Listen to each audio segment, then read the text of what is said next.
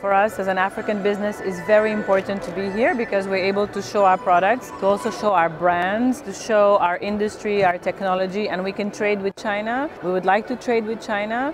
We were very, very inspired by President Xi's idea of opening up the Chinese market also for Africa. So we hope that it will continue many years. We know there's many visitors. So here we have a stand. We have a brand, a beer called Luandina, African Star. So Luana beer we're selling here in China is premium. For us, our expectation is that thanks to China's vision and thanks to President Xi's initiative of saying that the world is very big and that the Chinese people would like to see and travel more the world, but also that China is open for the world to come.